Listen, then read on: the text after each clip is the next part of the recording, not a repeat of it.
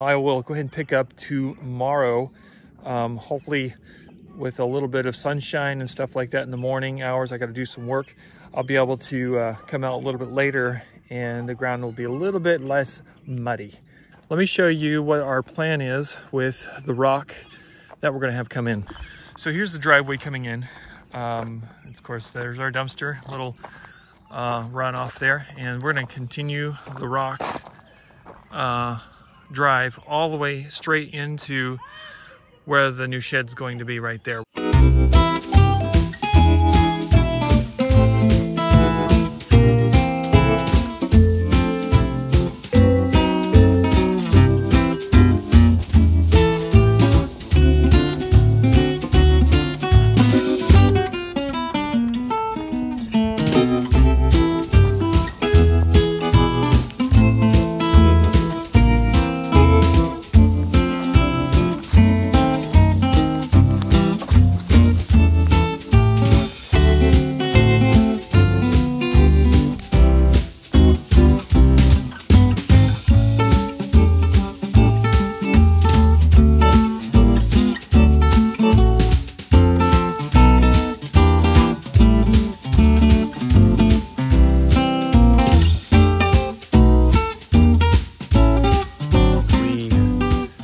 Got this pile burned pretty good. That big root system stump is still being worked on right now with the fire.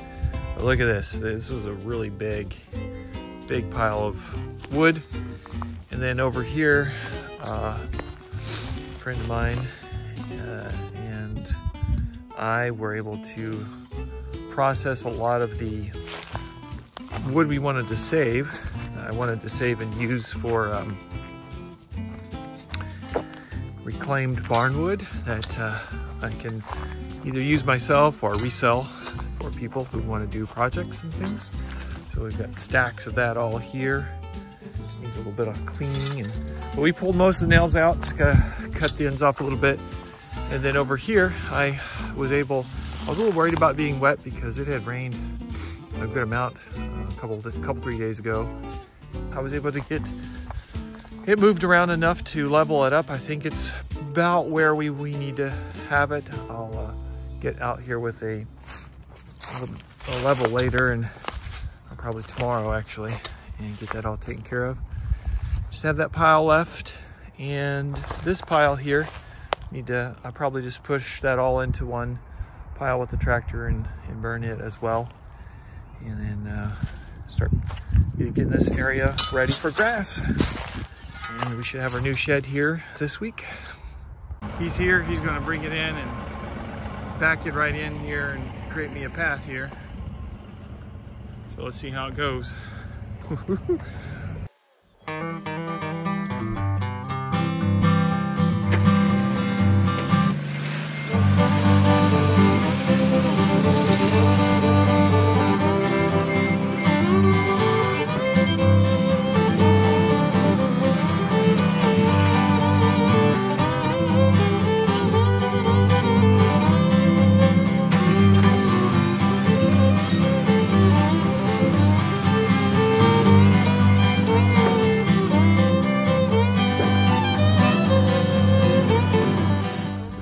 This is how we're rolling in. This is before I've worked on it any. We got a nice solid layer of gravel in here. And we're gonna come back here to where the, this rock is a 53. It's a mixture of some of the rock that's a little bit bigger than the, what was I had the other day, I think 8 or 9, 7 or 8, something like that. Mixed with all this, lime and stuff like that, and this will pack in really good, he said. So that's what we're rolling with here. It's creating our base, and then I'm going to kind of work it around here and get our area ready for the shed.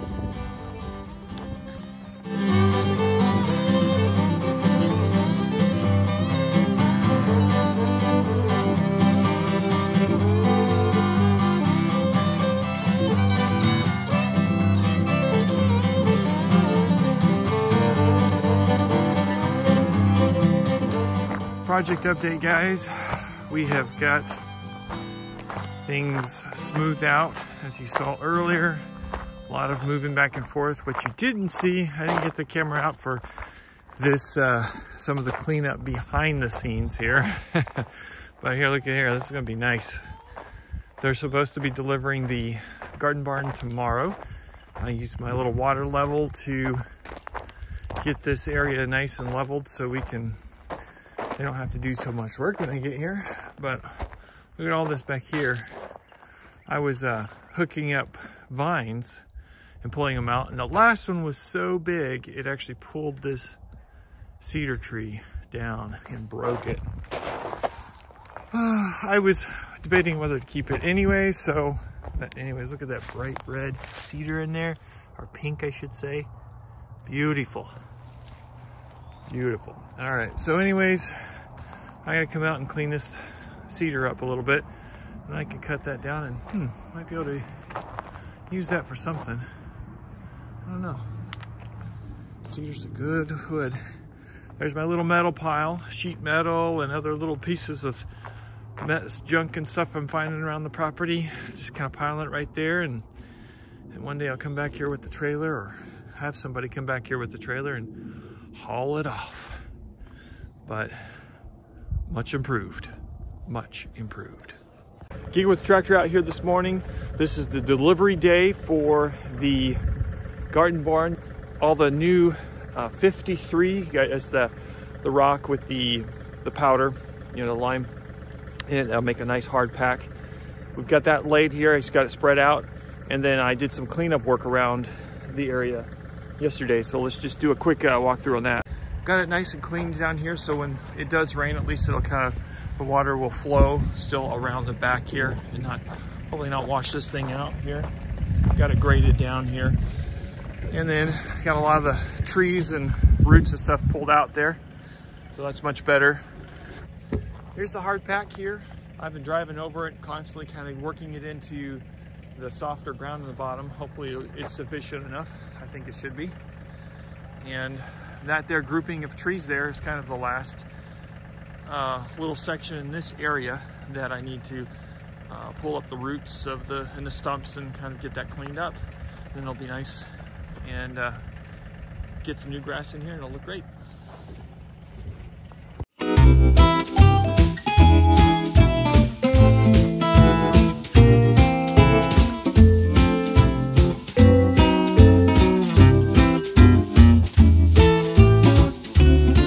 He has a long gooseneck that just can't quite make the entrance into the driveway, but he has this little shed mover. Looks kind of like like he's got little tracks on it, so he's going to just take it off there and drive that through that with that thing. So it'll be pretty neat.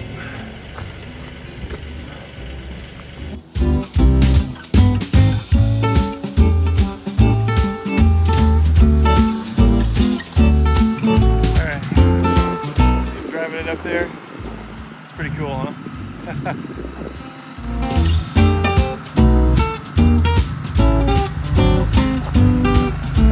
Boy, quick. Quite a setup that guy has. Looky there. Cool, huh?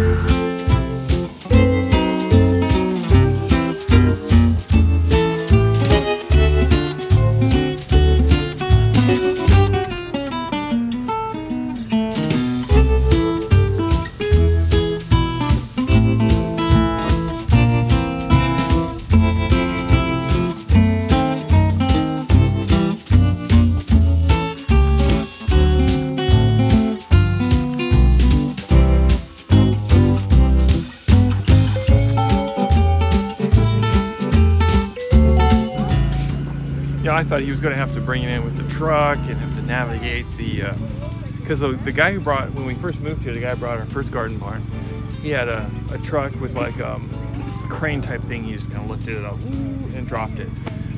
This guy actually has what seems to be a smaller, more efficient method for actually maneuvering these garden barns into these tight spaces. So pretty neat.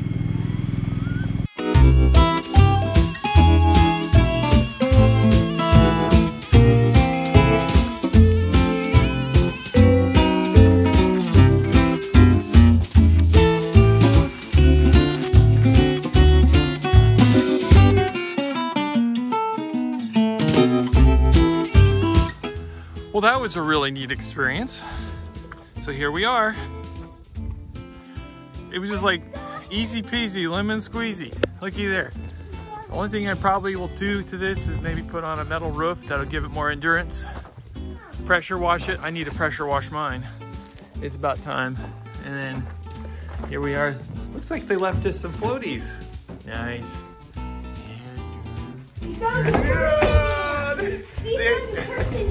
They delivered it with the person. Wow, bonus. We need to put them to work. We found a people in here. A people? Yes. Wouldn't that be a person?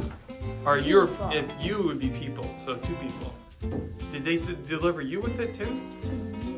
Yeah. Wow. Well, that's cool, man. Oh man, that was neat. I was able to use my water level, and he said he wanted to YouTube. Okay, wait. So he's like, good job to whoever did the drive work, the rock work, and it was like, just me and Johnny right there. And I used the water level, and I've been thinking about doing. Hold on, guys. I've been thinking about doing a tutorial on how to build a water level. I was like, yeah, there's probably most people know how to do that. But he was like, I was thinking about actually buying one, and I said, no, you can just do it yourself. So I know what video we're gonna be making. We're gonna be making on how to make a water level. Super cheap, easy to do, and I made mine probably 2 years ago, and I just put it in the shed, get it out every year whenever I need to do some long range leveling and grading and stuff like that, and it works amazing. So anyways, look for that video coming up. But man, this is great. Let's take a walk around. Okay, so had them drop it here where there's plenty of rock to pack in after some rain and things like that. And then we have, here's the corner there. Yeah, this is gonna be nice. We have plenty back here to work with. This is really good. Really excited about this. So, like, Dad. What? I should be your teammate one time, and I'm gonna hide and seek up there one day. Yeah. All right. All right, Geek with a Tractor. Until next time, keep on tracking. And boys, we got a shed. Arriba!